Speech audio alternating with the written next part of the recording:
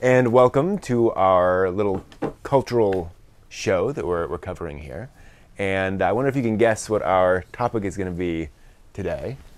Well, that looks like a classroom. That is exactly what it is. So we're going to talk today about Japanese classrooms and school life and how those are kind of different from what you may be used to in the English-speaking world. Things are certainly different there than they are over here. One thing that is quite different is that you stay in the same classroom all day. So you don't shift around from one class to the next. You're in that room basically all day, every day, which means you're with the same classmates all day, every day. Oh, wow. Yeah. That could get, wow, that could get, you could get very familiar with the people sitting around you then. Absolutely. And that is intentional, is that you have to now live with those people, interact with those people, and figure out how to get along with those people all year long. And of course, because the school year is 11 months in Japan. So yeah. 11 months. Yep, you get 1 month off in the summer, and then a couple weeks off, here and there around, especially around winter. But it's a lot of time with those folks. And that's why you see the whole idea of Class 1A, Class 1B, Class 2A, Class 2B. How's that come about? That's actually splitting out the grades into different rooms. So so it's a section. Exactly. A, B, A, B, C, D, E. Just the different rooms. Exactly. So it's not letter grade. Oh, you're lower on the grade scale than I am because you're a B and I'm an A, or not necessarily. Although there have been some shows. Bakato Test, famously, is a series in which the classes are all split between, I think, A and F, and the class A gets all the money and all the stuff, and class F, all their stuff is falling apart. Not so true in typical things.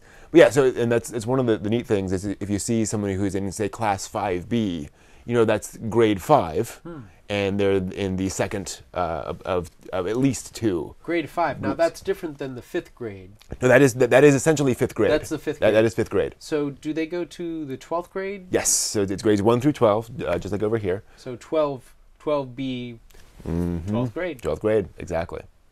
So you have to live with everybody there in your room, even with to the point of eating together. We've all probably seen that in anime where they all push their desks together, and especially in elementary school, they'll even bring lunch in. Oh. So they actually have a lunch cart that comes up with hot meals. Right to the classroom. Right to the classroom. So every class has that convenience. Yeah, exactly. And so that'll get wheeled in, and the kids are actually some of the kids are assigned to handing out the lunches, and so they'll have a soup and things like that. And so you'll see a couple of kids will come up, and they'll put on smocks and all that kind of, and hairnets and all that stuff, and they'll actually ladle out soup and the bread and all that. Very responsible. Do they clean up afterwards? They do. In fact, there are no janitors technically at most Japanese schools. Can you imagine doing that in the U.S.? It would be an interesting experiment, wouldn't it?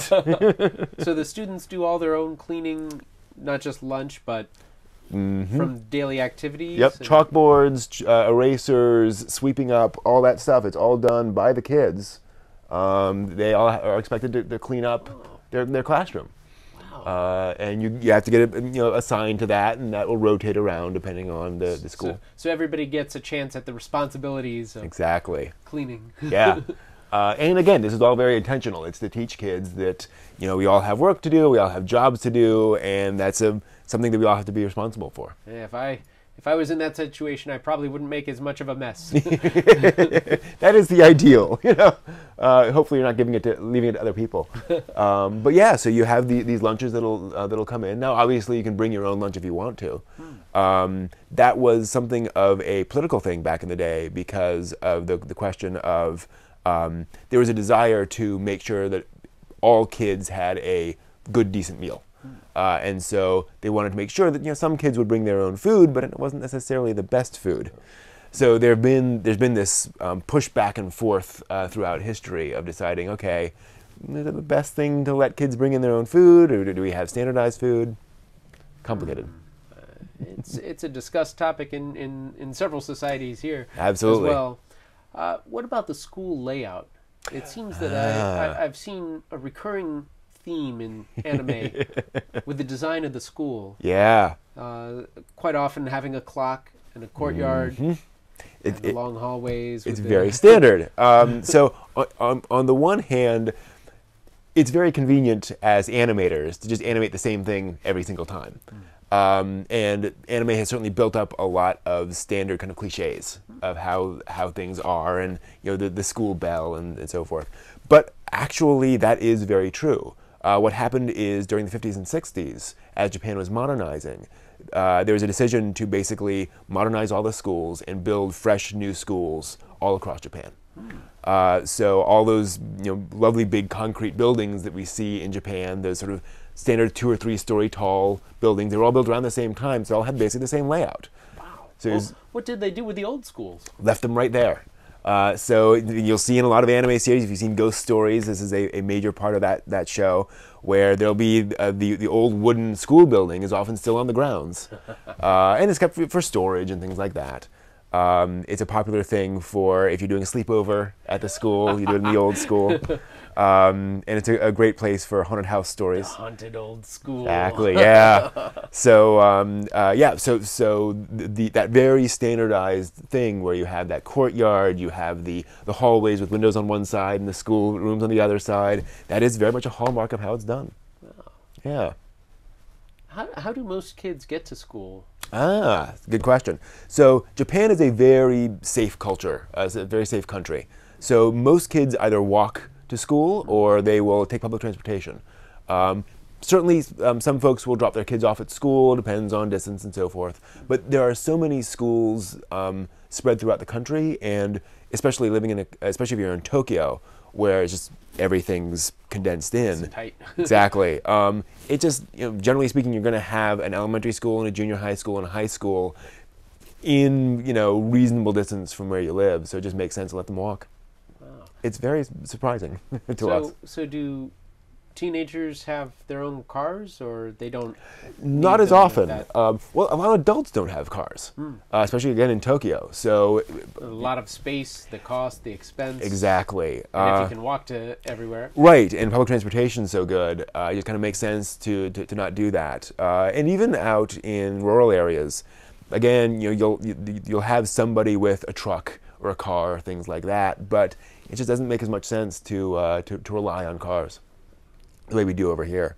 Now, obviously, if you're in a very dense urban location and you've got a very young child, you'll walk your kid to school, things along those lines. So it's not just so they don't wander off into the right. Exactly. Yeah, I forgot to go to school today, Mommy. Crayon Shin-chan. Exactly. Yeah. But yeah, so you see the same thing in all those schools. You see the shoe locker that we've all seen. Shoe locker. Yeah. That's a very unique Japanese thing. I've seen in several anime. People come in with their shoes and they put them in their little cubby, and they have their umbrella, and then they swap into school shoes. School shoes. Yeah. I'd never have thought of doing that here in the U.S. except for maybe gym shoes, but that's for gym, and that's not just for the entire day. No, absolutely. When you go into your school building, you have a locker just for your shoes, and you change out into your school shoes, and then head on into school. So you have you don't get all that dirt and mud from outside into the school building. Bringing it full circle, it makes it easier to keep clean. Exactly. Yes, and it's also a convenient place for someone to drop a little letter in your... Exactly. And then that gets into, with the schools, also the school uniforms. So most junior high and high schools, pretty much all of them in Japan, have school uniforms. This evolved over the course of many decades as a very standard thing. Most elementary schools do not. Partly because kids are growing so much. I'd have to change it every so often. Exactly. But even with that, you'll see often elementary school kids with those red backpacks You've seen that in anime. That is, again, a very standard thing that you don't have to have it, but generally speaking, any elementary school kid will get that one red backpack. That red backpack. Yep. And in first grade, they'll get that red backpack, and that they have that for the next, through sixth grade. And so that is a big thing, is what kids have to have with them going into school. And it's an important thing. I mean, that school uniform's expensive. The shoes are expensive. It costs money. Does that help with cliques or yeah, gang related? Well, that's what I've seen here in the U.S. Sure. The U.S. has adopted the concept of uniforms, and it's cut down on problems with gangs. But then again, that cohesiveness also creates a school unity. Mm-hmm. And I'm kind of curious, does the person as an individual have less self-expression that way, or can they find other ways of expressing themselves? Exactly. So I mean, so kind of the ideal of the school uniform is to provide that standard outfit, and so to reduce, again, gang clothing, gang activities, things like that. In terms of self-expression, again, you find other ways of doing it. Hair clips, hairstyle, how you wear the school uniform. So the school will have regulations on, for example, how short the skirt can be, as you can imagine. But you'll have variations in that. You can wear it long, you can wear it shorter. And you'll have, some schools will have winter uniforms and summer uniforms. And then we have sweaters, things along those lines. You can vary it up and mix that up. And depending on the school, obviously, sometimes some will be a little less forgiving of things like undershirts, socks, things like that, and how you change those around. Having pride in one school and wearing it outside of school time, I suppose, would be quite a statement for a student. Well, to an extent, but also, I mean, it's if you go out after school to do something, you're not going to go home and change. No. So a lot of you will see a lot of school uniforms out, in those afternoon and evening hours, just because it's simpler. Do the students have after-school clubs like we do here in the U.S.? Absolutely, and even more so.